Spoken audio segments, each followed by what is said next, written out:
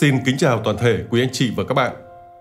Lời đầu tiên, thay mặt cho những người làm chương trình, xin gửi tới quý anh chị và các bạn những lời chúc sức khỏe. Chúc quý anh chị đón những ngày mới luôn vui vẻ, hạnh phúc, bình an và gặp nhiều may mắn. Quý anh chị và các bạn thân mến, ngày hôm nay, kênh Tử Vi Ngày Mới sẽ chia sẻ với quý anh chị và các bạn về con giáp trúng tiền tỷ khiến cả làng ghen tị. Vậy thì con giáp nào có số may mắn, trúng lớn, giàu to? Nếu muốn biết chi tiết thì mời quý anh chị đi tìm hiểu ở phần nội dung chương trình. Còn bây giờ là tổng quan tử vi ngày mới.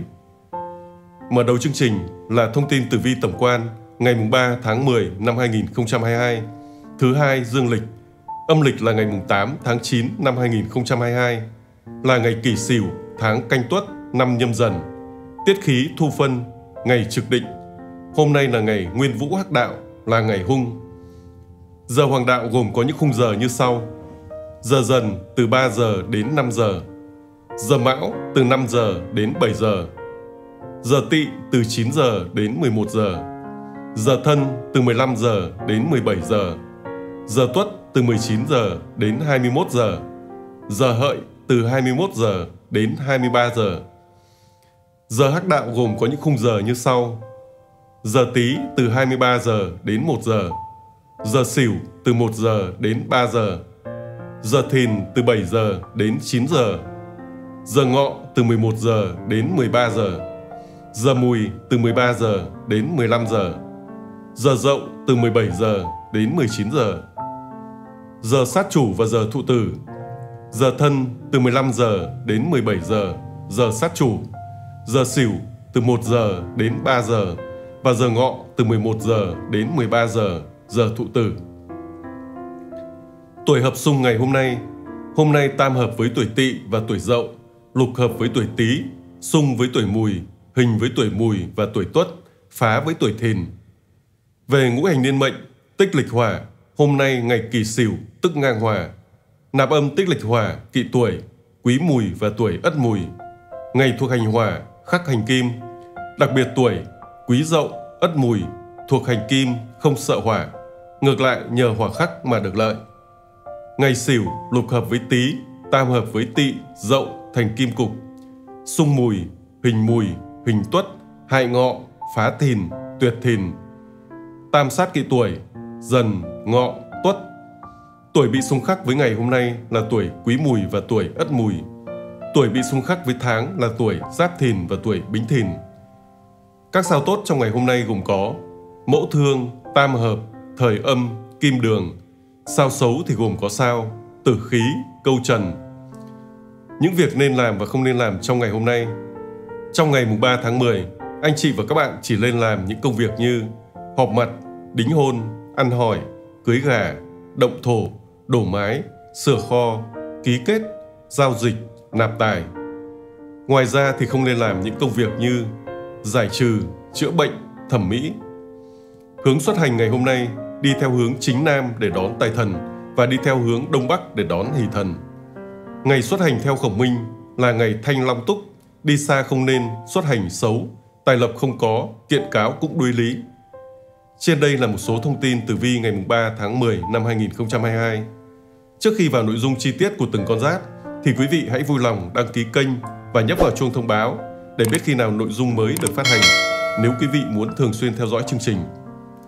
Thưa quý vị, bây giờ không để mất thời gian của quý vị, chúng tôi xin mời quý vị và các bạn cùng tìm hiểu vận trình chi tiết của từng con giáp. Đầu tiên, mời quý vị và các bạn cùng tìm hiểu tử vi của con giáp tuổi Tý trong ngày 3 tháng 10 năm 2022. Luận tử vi cho thấy, tam hội nhắc nhở con giáp tuổi Tý làm việc nhóm là hết sức quan trọng, đòi hỏi bạn phải khéo léo và linh hoạt, nhờ đó mà có thể tận dụng sức mạnh của tập thể để gặt hái được thành công. Thực tế là chỉ một mình bạn sẽ không thể nào có được những lợi thế tương tự. Chính quan chiếu rọi, con đường thăng quan tiến chức của người tuổi Tý vô cùng bằng phẳng và thuận lợi. Bạn nhận được sự đề bạt của cấp trên, lại thêm tài năng sẵn có nên dễ dàng khẳng định được vị thế, chiếm giữ được vị trí cao trong tập thể. Lục hợp tương trợ, bạn nên mở rộng mối quan hệ của mình qua những buổi gặp mặt bạn bè đối tác. Có thể trong số đó sẽ có một nửa dành riêng cho bạn. Đừng bỏ lỡ cơ hội khi chúng tìm đến với mình bạn nhé. Tử vi tuổi Giáp Tý mệnh Kim, đạt được điều mình muốn trong chuyện tình cảm. Tử vi tuổi Bính Tý mệnh Thủy, tự rút ra những bài học cho mình. Tử vi tuổi Mậu Tý mệnh Hỏa, tuân theo những quy định chung của tập thể. Tử vi tuổi Canh Tý mệnh Thổ, hãy là người dẫn đầu xu hướng. Tử vi tuổi Nhâm Tý mệnh Mộc, bạn không cần cố làm vừa lòng người khác. Sự nghiệp của người tuổi Tý hôm nay được đánh giá đạt 5 sao, tài lộc đạt 4 sao, sức khỏe đạt 3 sao và tình cảm đạt 5 sao. Con số may mắn là 46, 27 và 49. Về giờ tốt cho người tuổi Tý ngày hôm nay có các khung giờ. Giờ Tỵ từ 9 giờ đến 11 giờ, giờ Tuất từ 19 giờ đến 21 giờ, giờ Hợi từ 21 giờ đến 23 giờ. Màu sắc cát tường là màu đen, xanh nước biển, trắng. Quý nhân phù trợ là người tuổi Thân, tuổi Thìn và tuổi Sửu. Trên đây là tử vi của con giáp tuổi Tý trong ngày mùng 3 tháng 10 năm 2022. Cảm ơn quý anh chị và các bạn đang theo dõi chương trình của chúng tôi ngày hôm nay. Hy vọng với nội dung trên đây, quý anh chị và các bạn sẽ có thêm những sự lựa chọn tích cực hơn, đón lành tránh dữ trong ngày mới của mình. Chúc anh chị và các bạn đón một ngày mới luôn vui vẻ, hạnh phúc và gặp nhiều may mắn. Tiếp theo, mời quý vị và các bạn cùng tìm hiểu tử vi của con giáp tuổi Sửu trong ngày mùng 3 tháng 10 năm 2022. Luận tử vi cho thấy, Tỷ Kiên nhắc nhở con giáp này cần phải hiểu rằng không ai là người hoàn hảo, kể cả trong lĩnh vực mình có thế mạnh thì cũng vẫn có thể mắc phải sai lầm.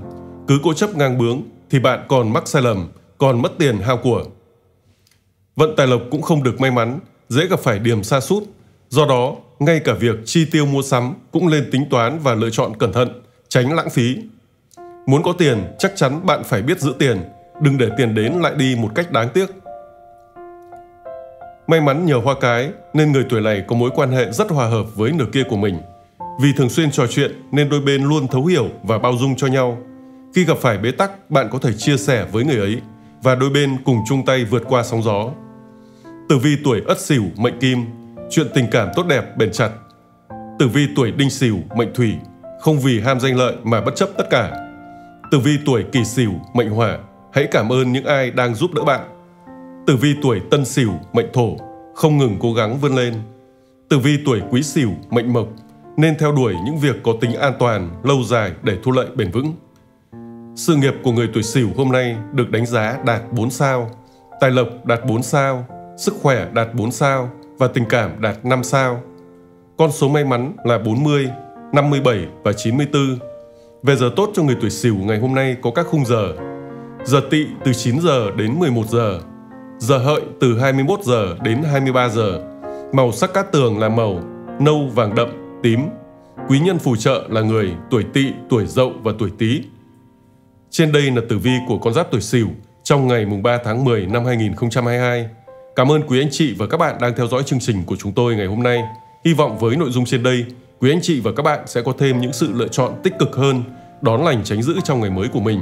Chúc anh chị và các bạn đón một ngày mới luôn vui vẻ, hạnh phúc và gặp nhiều may mắn. Tiếp theo, mời quý vị và các bạn cùng tìm hiểu tử vi của con giáp tuổi Dần trong ngày mùng 3 tháng 10 năm 2022. Luận tử vi cho thấy, chính tài dự báo một ngày may mắn về chuyện tiền bạc cho con giáp tuổi Dần, đặc biệt là những người theo nghiệp buôn bán kinh doanh. Nguồn thu nhập mang lại cho con giáp này không hề nhỏ, đủ cho bản mệnh chi tiêu và làm những điều mình muốn. Song con giáp này cũng nên chi tiêu có kế hoạch, không nên tiêu xài vì những mong muốn phù phiếm, thiếu thực tế của bản thân. Bạn nên có một khoản dự phòng đảm bảo cho tương lai, vì không ai biết trước được điều gì. Mọi việc có sự chuẩn bị sẽ giảm thiểu rất nhiều rủi ro không đáng. Chuyện tình cảm tiến triển rất nhanh chóng, có cơ hội gặp gỡ nhiều đối tượng. Tuy nhiên cũng vì quá nhiều sự lựa chọn, cho nên chuyện tình cảm của bạn khá phức tạp.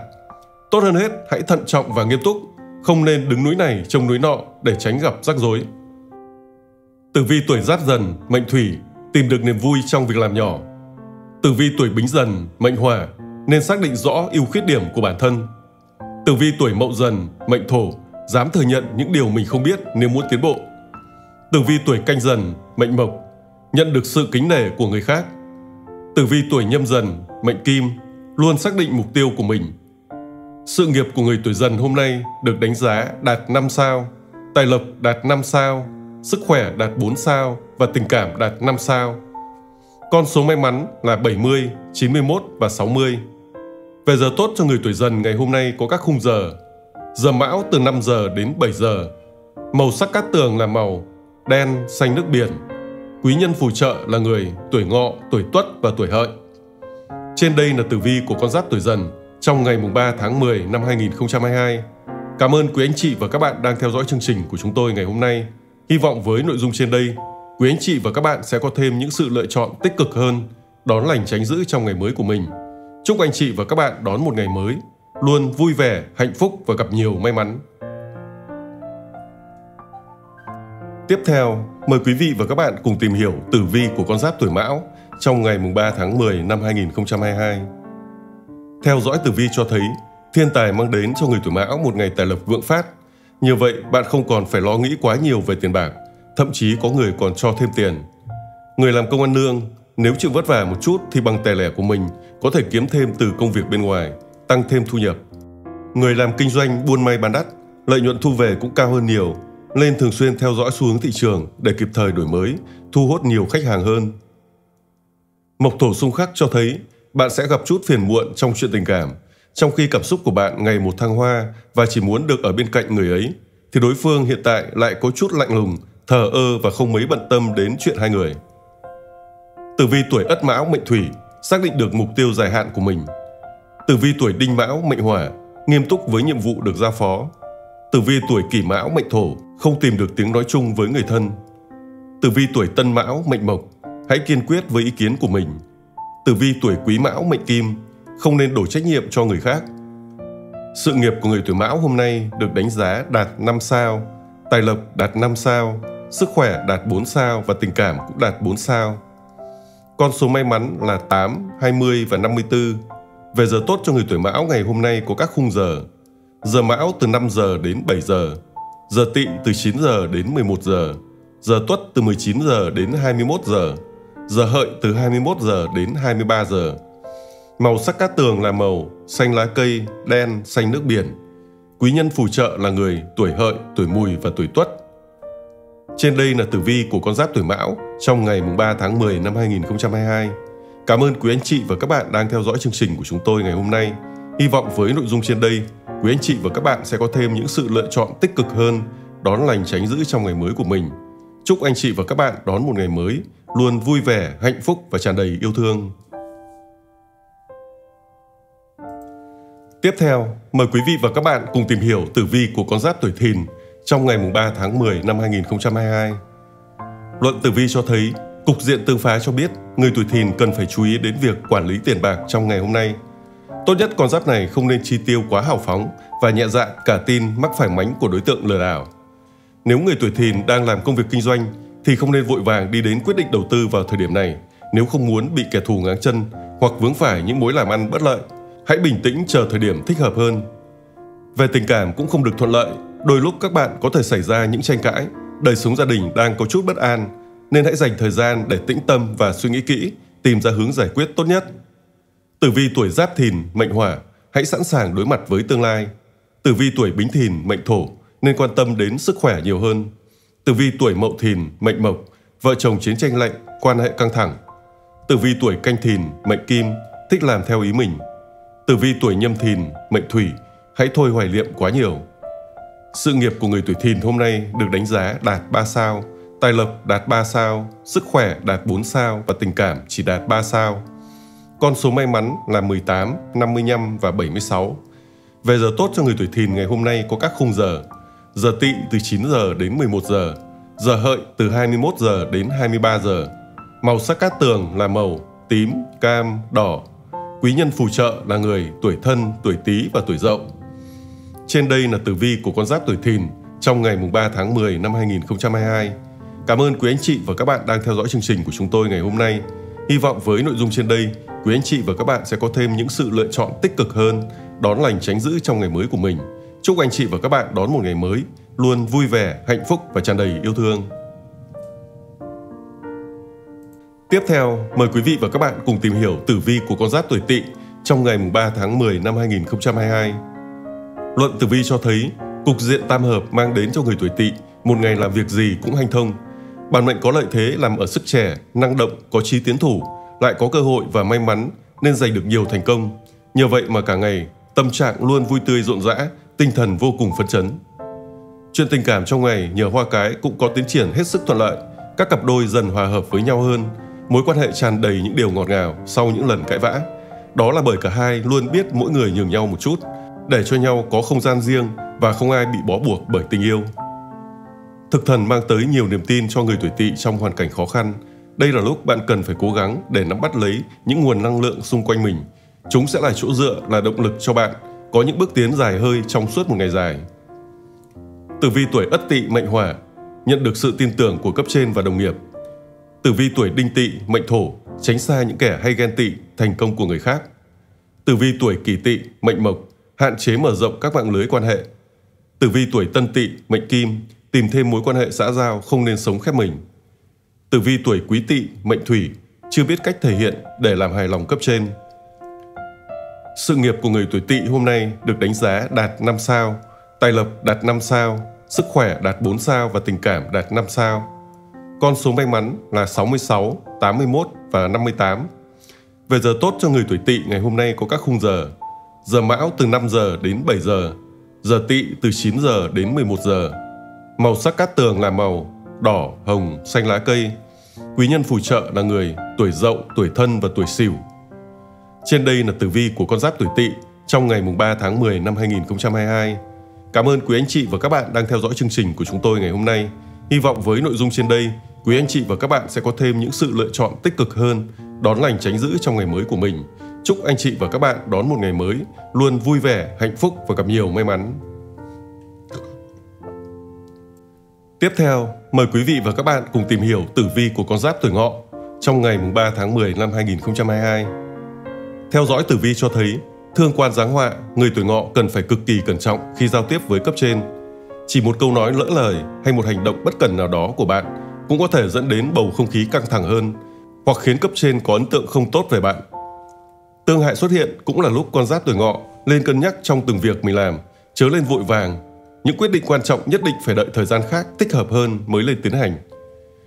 Chuyện tình cảm cũng không mấy yên bình, hai người luôn có những ý kiến trái ngược nhau về cùng một vấn đề, khiến những bất mãn ngày càng trở nên sâu sắc. Đôi bên cần nhanh chóng tìm cách hóa giải tình trạng này. Tử vi tuổi Giáp Ngọ mệnh Kim, đổ lỗi chỉ khiến bạn lãng phí thời gian. Tử vi tuổi Bính Ngọ mệnh Thủy, trân trọng hạnh phúc mà mình đang có. Tử vi tuổi Mậu Ngọ mệnh Hỏa, tài lộc có dấu hiệu hao hụt mạnh. Tử vi tuổi Canh Ngọ mệnh Thổ, nên lưu tâm tới những người cạnh tranh trực tiếp. Tử vi tuổi Nhâm Ngọ mệnh Mộc, tránh đôi co với người khác vì việc đó là vô nghĩa. Sự nghiệp của người tuổi Ngọ hôm nay được đánh giá đạt 3 sao, tài lộc đạt 3 sao, sức khỏe đạt 4 sao và tình cảm chỉ đạt 3 sao. Con số may mắn là 59, 63 và 2. Về giờ tốt cho người tuổi Ngọ ngày hôm nay có các khung giờ. Giờ Tỵ từ 9 giờ đến 11 giờ, giờ Tuất từ 19 giờ đến 21 giờ, giờ Hợi từ 21 giờ đến 23 giờ. Màu sắc cát tường là màu đỏ, hồng, xanh lá cây. Quý nhân phù trợ là người tuổi Dần, tuổi Tuất và tuổi Mùi. Trên đây là tử vi của con giáp tuổi Ngọ trong ngày 3 tháng 10 năm 2022. Cảm ơn quý anh chị và các bạn đang theo dõi chương trình của chúng tôi ngày hôm nay. Hy vọng với nội dung trên đây, quý anh chị và các bạn sẽ có thêm những sự lựa chọn tích cực hơn, đón lành tránh dữ trong ngày mới của mình. Chúc anh chị và các bạn đón một ngày mới luôn vui vẻ, hạnh phúc và tràn đầy yêu thương.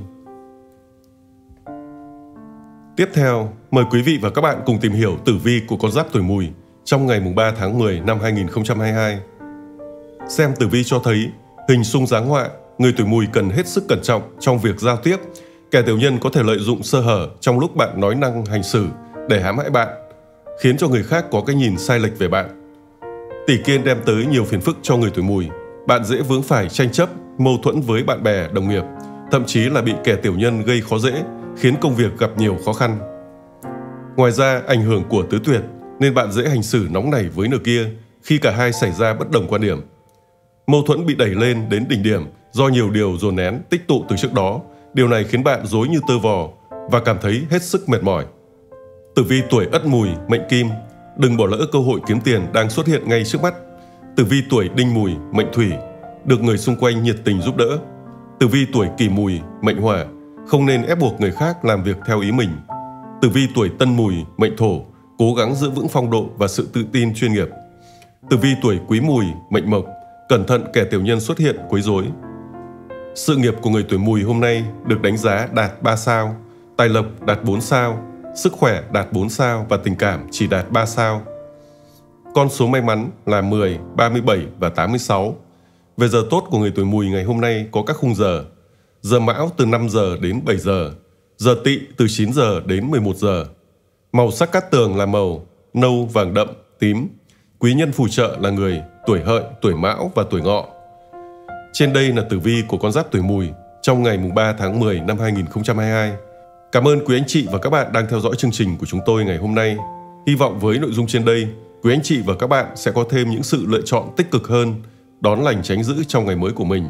Chúc anh chị và các bạn đón một ngày mới luôn vui vẻ, hạnh phúc và gặp nhiều may mắn. Tiếp theo, mời quý vị và các bạn cùng tìm hiểu tử vi của con giáp tuổi Thân trong ngày 3 tháng 10 năm 2022. Theo dõi tử vi cho thấy, chính ấn hỗ trợ cho người tuổi Thân có một ngày tuyệt vời cho các công việc thiết thực, bởi vì thông qua đó bạn có thể giải quyết những vấn đề còn đang tồn đọng. Trong ngày này, bạn có thể không ngồi yên mà phải bỏ ra rất nhiều công sức, nhưng có được tiền lộc đến nhà cũng là điều rất đáng mừng. Hôm nay, nếu như bạn biết cách vận dụng khôn khéo các mối quan hệ của mình, thì chẳng những đạt được hiệu quả trong công việc, mà con đường thăng tiến cũng không phải là không có cửa để vui mừng bạn nhé. Thiên hỷ giúp chuyện tình cảm lứa đôi khá hài hòa. Người ấy không chỉ là chỗ dựa tinh thần, mà còn chia sẻ với bạn những nỗi lo trong cuộc sống. Vì vậy mà tuổi Thân cảm thấy yên tâm, hạnh phúc hơn. Dù bận tới đâu cũng dành thời gian vun vén cho mối quan hệ này. Tử vi tuổi Giáp Thân, mệnh Thủy, nhận được sự giúp đỡ khi gặp khó khăn. Tử vi tuổi Bính Thân, mệnh Hỏa, nói năng tùy tiện, có thể đắc tội với tiểu nhân nhỏ nhen. Tử vi tuổi Mậu Thân, mệnh Thổ, lắng nghe lời khuyên của người khác. Tử vi tuổi Canh Thân, mệnh Mộc, mối quan hệ rộng giúp ích cho tương lai. Tử vi tuổi Nhâm Thân, mệnh Kim, biết quan tâm hơn đến bản thân mình. Sự nghiệp của người tuổi Thân hôm nay được đánh giá đạt 4 sao, tài lộc đạt 4 sao, sức khỏe đạt 5 sao và tình cảm cũng đạt 5 sao. Con số may mắn là 55, 49 và 89. Về giờ tốt cho người tuổi Thân ngày hôm nay có các khung giờ. Giờ Mão từ 5 giờ đến 7 giờ. Màu sắc cát tường là màu trắng, xám, vàng nhạt. Quý nhân phù trợ là người tuổi Tỵ, tuổi Thìn và tuổi Tý. Trên đây là tử vi của con giáp tuổi Thân trong ngày 3 tháng 10 năm 2022. Cảm ơn quý anh chị và các bạn đang theo dõi chương trình của chúng tôi ngày hôm nay. Hy vọng với nội dung trên đây, quý anh chị và các bạn sẽ có thêm những sự lựa chọn tích cực hơn, đón lành tránh dữ trong ngày mới của mình. Chúc anh chị và các bạn đón một ngày mới luôn vui vẻ, hạnh phúc và gặp nhiều may mắn. Tiếp theo, mời quý vị và các bạn cùng tìm hiểu tử vi của con giáp tuổi Dậu trong ngày 3 tháng 10 năm 2022. Theo dõi tử vi cho thấy, tam hợp mang đến cho người tuổi Dậu cơ hội để tạo dựng được uy tín với mọi người, không chỉ bằng năng lực vốn có mà một phần là nhờ sự điềm tĩnh và chín chắn của bản thân. Bạn là người nói là làm, rất có trách nhiệm với phát ngôn của mình, nên xây dựng được lòng tin vững chãi trong lòng mọi người. Trong ngày hôm nay, bản mệnh còn được thiên ấn trợ mệnh nên sẽ tìm được cách giải quyết những vấn đề còn tồn đọng, nhờ thế mà gây được ấn tượng vô cùng tốt đẹp với cấp trên. Đây là bước khởi đầu cho những thăng tiến sau này. Hoa cái là tín hiệu tốt về đường tình cảm của con giáp này. Bạn cảm thấy hạnh phúc vô cùng khi được ở bên cạnh người mình yêu thương, và người ấy cũng yêu thương mình. Đâu phải ai cũng được may mắn như vậy. Tử vi tuổi Ất Dậu, mệnh Thủy, không nên mãi đi theo một lối mòn. Tử vi tuổi Đinh Dậu, mệnh Hỏa, công việc tiến triển nhanh chóng và thuận lợi. Tử vi tuổi Kỷ Dậu, mệnh Thổ, nên điều chỉnh suy nghĩ càng sớm càng tốt. Tử vi tuổi Tân Dậu, mệnh Mộc, chớ nên quá thờ ơ chuyện tình cảm. Tử vi tuổi Quý Dậu, mệnh Kim, hãy chủ động làm hòa khi có mâu thuẫn nổ ra. Sự nghiệp của người tuổi Dậu hôm nay được đánh giá đạt 5 sao, tài lộc đạt 4 sao, sức khỏe đạt 5 sao và tình cảm cũng chỉ đạt 5 sao. Con số may mắn là 6, 46 và 16. Về giờ tốt cho người tuổi Dậu ngày hôm nay có các khung giờ. Giờ Tỵ từ 9 giờ đến 11 giờ. Giờ Hợi từ 21 giờ đến 23 giờ. Màu sắc cát tường là màu vàng nhạt, nâu, vàng đậm. Quý nhân phù trợ là người tuổi Thìn, tuổi Tỵ và tuổi Sửu. Trên đây là tử vi của con giáp tuổi Dậu trong ngày 3 tháng 10 năm 2022. Cảm ơn quý anh chị và các bạn đang theo dõi chương trình của chúng tôi ngày hôm nay. Hy vọng với nội dung trên đây, quý anh chị và các bạn sẽ có thêm những sự lựa chọn tích cực hơn, đón lành tránh dữ trong ngày mới của mình. Chúc anh chị và các bạn đón một ngày mới luôn vui vẻ, hạnh phúc và tràn đầy yêu thương. Tiếp theo, mời quý vị và các bạn cùng tìm hiểu tử vi của con giáp tuổi Tuất trong ngày 3 tháng 10 năm 2022. Xem tử vi cho thấy hình hại vô ơn khiến người tuổi Tuất tỉnh ngộ, nhận ra bộ mặt thật của những người được bạn giúp đỡ trước đây nhưng sẵn sàng phủ định và thậm chí họ còn tìm cách hãm hại bạn. Đây là lúc bạn đánh giá lại mối quan hệ để biết ai nên tập trung, ai không nên gần gũi. Kiếp tài xuất hiện còn đe dọa đến túi tiền của người tuổi Tuất. Con giáp này cần phải biết cách cân đối chi tiêu của mình. Thời điểm này, nguồn thu của bạn không nhiều, đừng nên phung phí. Về tình cảm cũng không được thuận lợi và đôi lúc bạn có thể xảy ra những tranh cãi. Đời sống gia đình đang có chút bất an nên hãy dành thời gian để tĩnh tâm và suy nghĩ, tìm ra hướng giải quyết tốt nhất. Tử vi tuổi Giáp Tuất mệnh Hỏa, tìm ra hướng đi mới để giải quyết công việc. Tử vi tuổi Bính Tuất mệnh Thổ, cẩn trọng trong từng hành động, đừng để xảy ra sai lầm đáng tiếc. Tử vi tuổi Mậu Tuất mệnh Mộc, hiểu rõ bản thân để không bị lạc hướng trong quá nhiều lựa chọn. Tử vi tuổi Canh Tuất mệnh Kim, mối quan hệ tình cảm ở mức ổn định.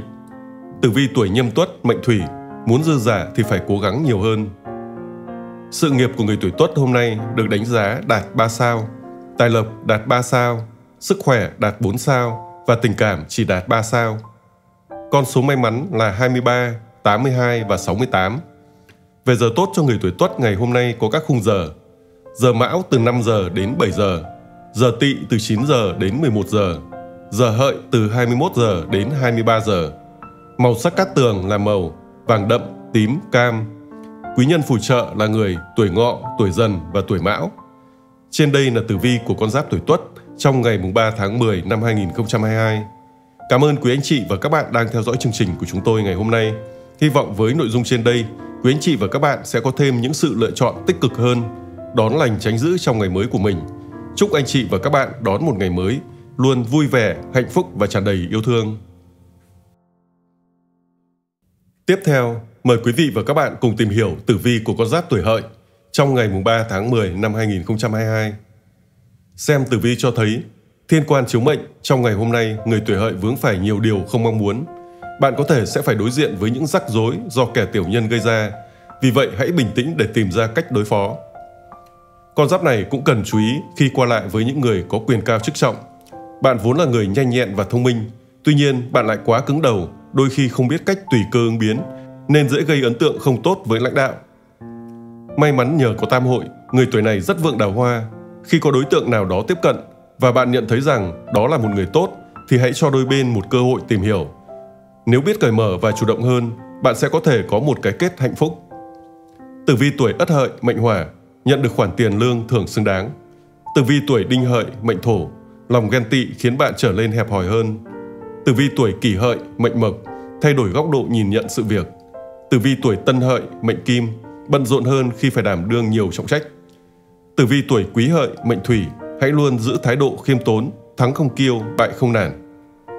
Sự nghiệp của người tuổi Hợi hôm nay được đánh giá đạt 5 sao, tài lộc đạt 4 sao, sức khỏe đạt 3 sao và tình cảm đạt 5 sao. Con số may mắn là 30, 13 và 19. Về giờ tốt cho người tuổi Hợi ngày hôm nay có các khung giờ. Giờ Mão từ 5 giờ đến 7 giờ, giờ Tuất từ 19 giờ đến 21 giờ. Màu sắc cát tường là màu đen, xanh nước biển, trắng. Quý nhân phù trợ là người tuổi Mùi, tuổi Mão và tuổi Dần. Trên đây là tử vi của con giáp tuổi Hợi trong ngày 3 tháng 10 năm 2022. Cảm ơn quý anh chị và các bạn đang theo dõi chương trình của chúng tôi ngày hôm nay. Hy vọng với nội dung trên đây, quý anh chị và các bạn sẽ có thêm những sự lựa chọn tích cực hơn, đón lành tránh dữ trong ngày mới của mình. Chúc anh chị và các bạn đón một ngày mới luôn vui vẻ, hạnh phúc và tràn đầy yêu thương. Thưa quý vị, kênh Tử Vi Ngày Mới muốn đem đến những thông tin tử vi hàng ngày chính xác nhất, giúp quý vị có thể đón lành tránh dữ trong ngày mới của mình. Nếu quý vị thấy hay và hữu ích, hãy vui lòng đăng ký kênh và nhấp vào chuông thông báo, sau đó để lại cho chúng tôi một like để thể hiện sự ủng hộ của các bạn. Xin chào và hẹn gặp lại lần sau.